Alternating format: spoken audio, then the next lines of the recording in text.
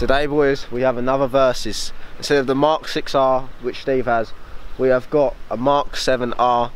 Ryan's just recently purchased this. He did have Fiesta ST before that. We're going to get into that, but let's first of all start with the comparison. So, modification wise, you already know mine's got a lot of spec. There's plenty of videos on my channel already stating it. I'll give you a brief overview. Running about 320 brake, VT 330R hybrid turbo, stage intercooler, turbo back exhaust system, running semi-slick tyres, big brake kit and BC Racing coilovers, and stripped out rear. It's got plenty of spec. There's not too much to go into on this video, but I have plenty of other ones. Now, Ryan's just recently purchased this Golf R, so it's stock. Yeah, it's literally stock. Well, go into like sort of what you found out about your ECU. So yeah, I picked up the car and I loved it and whatnot, and then I don't know, we went for a drive with Harry in his A45, who we've done a video with, and did a race, and Harry didn't pull on me. It was a level, neck and neck, and then of course that is 300 brake standard. Yeah, it's supposed to be. And an A45 is 360 standard. Yeah. But Harry's done plenty of mods for it to be a bit more than that. It's probably pushing like 375, 370, something like that. But yet that was still neck and neck with it, which is very strange. Yeah, it was neck and neck up until about 110, 120. On an airfield this was, we had an airfield. Roads only. And then he starts to grab me. Did you say you found like marks on the ECU box or something? We found marks on the ECU, but I don't really think it was because these are mapped more often than not through the OBD. So I just think I sort of jumped to conclusions when I looked at the ECU. But yeah, it could still be, I don't know. It does look like it's been toyed around with, it certainly is. Yeah, like for it to be keeping up with that. Like a Golf R is a very powerful car and it's got full drive and that, but it's literally like it's like the A45 compared to it would be like a stage 1 Golf R competing at that sort of level, but yet that was still there. So it could be mapped. We literally have no idea. There's no way of retelling unless you probably got it plugged in. Yeah. Or put it on a dyno, obviously. I was going to go get an independent dyno, but I don't know whether it's worth it or not. Yeah, so we pretty much think it has a stage 1. We're not 100% sure, but we're pretty much going to say it's got stage 1 because a 60 brake, 60 brake difference in cars, and it to be neck and neck with it being very similar. If anything, that's probably lighter. It is very strange. So obviously it's completely standard now, but what sort of ideas and thoughts are going through your head of what modification you're going to do to it in the future? So I want it looking the way I want it to look first before I touch the engine bay. So I want to do like carbon mirror caps, the like the S1 spoiler lip, that in carbon as well. 19-inch Aussie Ultra Legeras, front splitter, rear diffuser similar to Steve's. Yeah. Obviously I'll put it on springs. I'm sort of that close to putting it on air, but I don't know if I want to, and it's a lot of money. But that will be something to consider in the future. You think of like Miltech exhaust and stuff like that? Yeah, so performance wise, I'm looking at the what's the intake? It's either the Revo cone filter intake or the is it R-Line Racing? I don't know. I don't know Golfs. I buy Fiesta. Carbon intake. I think it's a panel filter. Run a Miltech non-resonated race version, non-valved exhaust. Obviously decat, and then stage 2 it. Let's see where we go. Yeah, so there's a lot of faults to it. It's pretty much going to be like how Steve started his. Like it started slowly, but now he's like just got all-out race car. But like from standard, they are like beautiful looking cars, four-wheel drive. Like they've got a lot of spec already in them standard. Like even just the rear of the car, it like just looks aggressive, and it's like when it launches, it just squats. The quad tips just look savage. It's the one thing I don't know about Steve's car. I think the quad tips just look sick on these. But yeah, like there's a lot of potential for this. But we won't bore you with any more spec. So without showing you any footage of what it's going to be like driving wise, because we haven't done anything yet, the retail on the Golf R is about 22, 23 grand if you buy it outright. ST, I'm saying about 12 grand for my spec ST at least, because it's the lowest spec. So 11, 12, that's 22, 23. So it's a big margin in difference of money, where I have probably spent close up to 10 grand now to get it to where it's at. Obviously that is more or less with the Focus RS region. This is more of a Golf if this was a Golf GTI, it'd be more of a level from my car standard, but the R is obviously quite high up there with like running with the big leagues. But I'm not going to bore you with any more context no more. Show you a couple clips of the cars, and then we'll get straight into either a launch, a roll-in, or maybe might throw a braking in there, just stuff like that, and then we'll do an overview at the end. We would do sound, but as it's got a stock exhaust, it doesn't sound the greatest. Yeah, it's extremely. Yeah, it sounds nice, but it's just like, it's stock. It doesn't even. It's got that nice. stock sound. It just doesn't. It's got a nice little on launch. It sounds nice when it's sitting on revs. But yeah, we won't bore you into that. So yeah, we'll just crack on with the video. Okay, boys. So we're about to go and have 2 little pulls. We're gonna do from like 30, 40 to 70. Never done a pull against each other before, so it'd be interesting to see the power differences. Obviously, he's got DSG and 4-wheel drive. I've got front-wheel drive with semi-slicks and burnouts. So that's my compromise. But obviously my car is a lot lighter, different types of power delivery. Should be very good to see the difference in each other's cars. So yeah, I hope this helps a lot for you. So we're gonna go out there, get ready, hopefully get some space, and we're gonna do 2 runs. If we get clear runs, that is, and just see what we get. And hopefully you guys will be able to see a bit more of the power difference between the cars. So let's get to it, boys.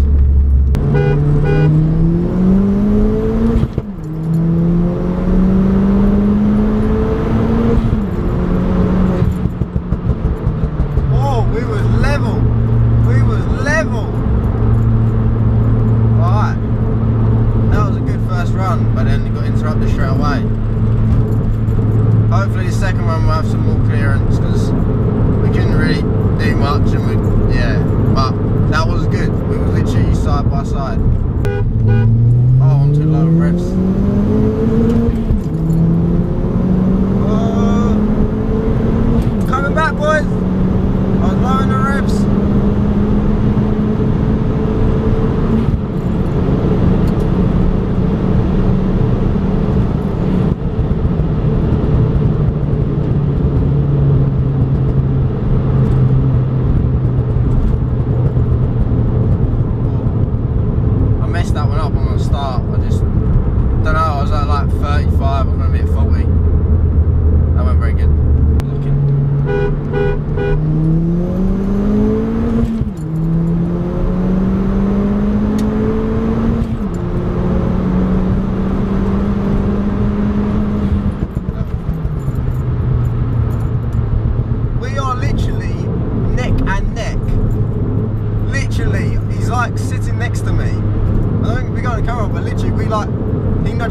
I nudge forward, we like both pointing.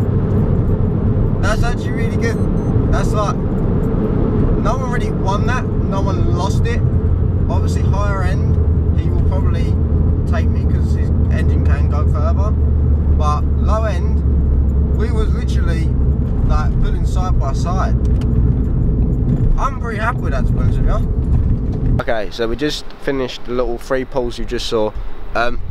Outcome was very much next to each other.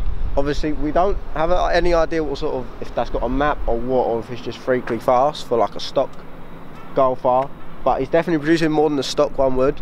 But obviously it has got the 4-wheel drive, it's got a lot more extras, but then also, like I said earlier, my car is a lot lighter and it does have more reason to be fast. But DSG, manual, like they're 2 completely different cars from the opposite spectrums. But it's just interesting to see how they do. There was literally neck and neck.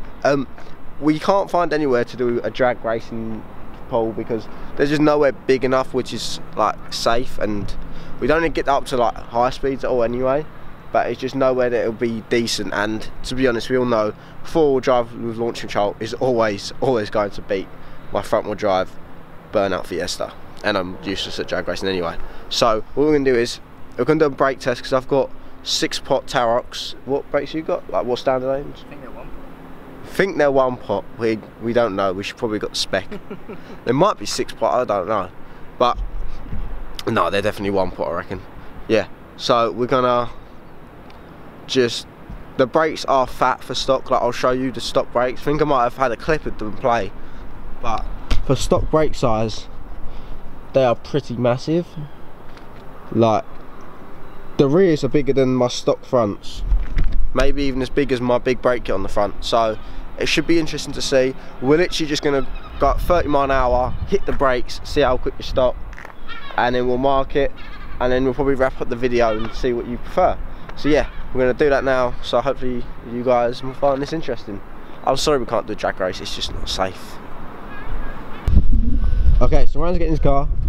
I'm gonna stand on this blue train here. He's gonna reach 40 miles an hour. This is like Back to the Future, and then he's gonna go fly through there, Back to the Future, right? Right, maybe not. He's gonna go. I've got the marker. I stand here. He brakes on me at 40 miles per hour. I mark him, and then I do it, and then we have a very good comparison. So I'm gonna crack on.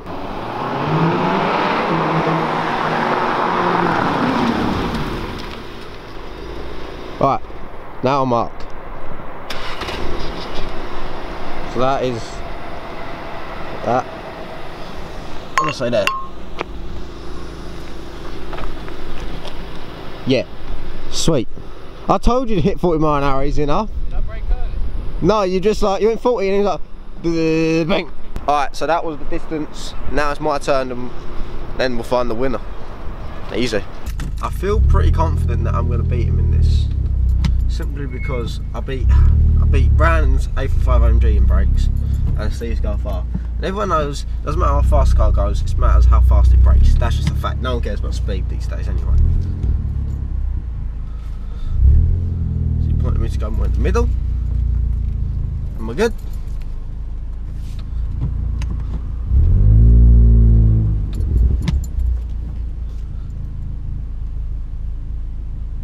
Alright, let's go boys.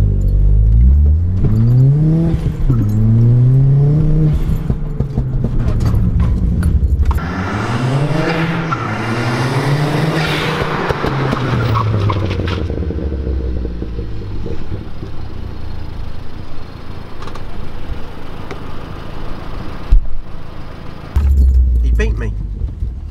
He beat me. I was half a drain later than him. That's just embarrassing. I thought I was actually going to win the braking. That's the thing I was really confident in. Oh fuck it. I blame the discs. That's it. It's the discs. Alright, anyway, we'll wrap that up here. So all I'm going to say is, if you had the money, say we gave you like what, 22, 23 grand? 22, 23 grand. If we gave you like 22 grand, would you pay 10 grand for Fiesta ST and then do it up like I? Obviously not the exact same because everyone's got their own personal opinion and touch. Or would you put all that money into buying a Golf R? Or would you pay 20 grand to Golf R and then pay more to modify it? But obviously it's a lot more, and then running costs, I guess miles per gallon is a lot more than Fiesta.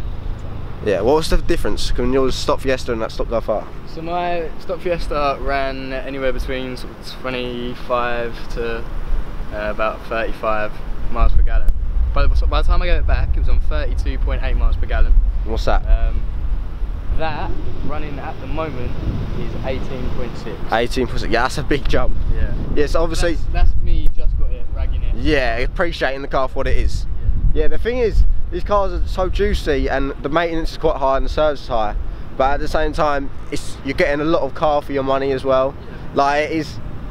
That's what I mean. Like if that was a GTI, then this would be a lot more similar of comparison. But this is a lot more of a higher league and prestigious car to own, like a Golf R.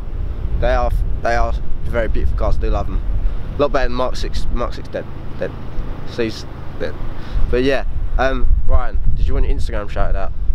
Yeah. You'll have your new Instagram name by then because it's getting private plates. Yeah. So I get my private plate literally the night we're filming this. So R7_XYN.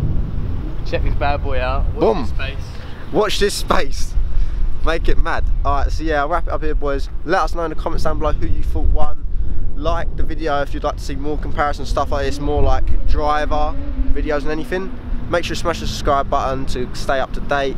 and check out some of my other verses with the Mark 6R and the A45 AMGs. So I'll leave it as that. Thank you so much for watching. I'll see you boys in the next one. Peace.